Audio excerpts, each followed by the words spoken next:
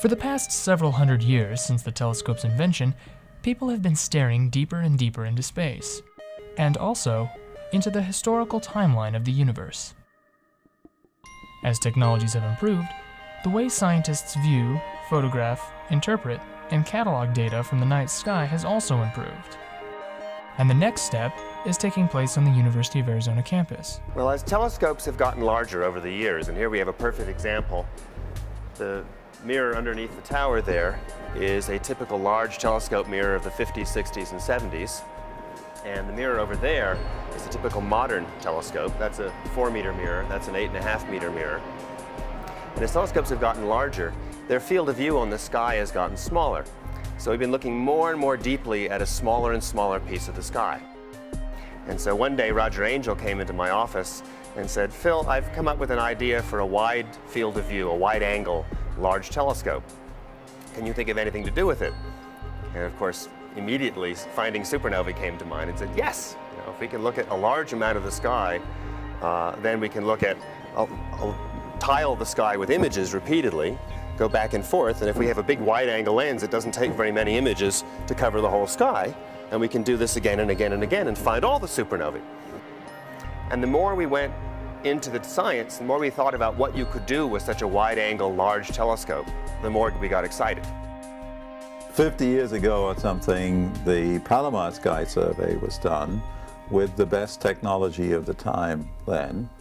And the only thing that could record these huge images were photographic plates. So they made a telescope and they had photographic plates this big that went in there.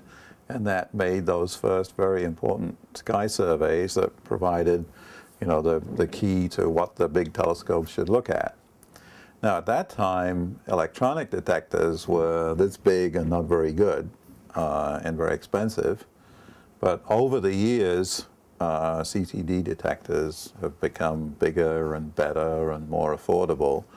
And by this time, 10 years ago, it was obvious that you could make a detector this big, but now with CCD cameras instead of film. And CCD cameras are about 100 times more sensitive than film. But first, the telescope's mirror must be cast. 51,900 pounds of glass will be inspected by hand and carefully set into a 39-foot diameter spinning furnace. There's probably a dozen 8-meter telescopes around the world, all built in pretty much the same way, with the primary mirror and then the small secondary mirror and then the instruments below. But that limits how big of a piece of the sky you can see at any one time. The field of view is 10 square degrees, and that's roughly 40 times the size of the full moon. Right? Normally, a big telescope would see a tiny piece of one small crater on the moon.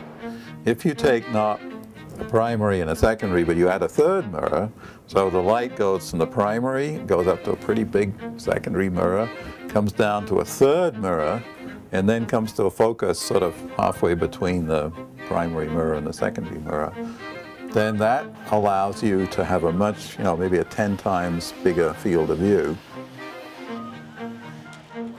And one thing we realized was that you could combine the main mirror, and the light goes up to the second, comes down to the third. The third mirror could be part of the same piece of glass as the first mirror. So there's an outer ring of the big mirror, which first collects the light, goes up to the second mirror, then comes down for another shot at this piece of glass on the center mirror, which has a different curve on it, but it can be built in one piece with the primary one.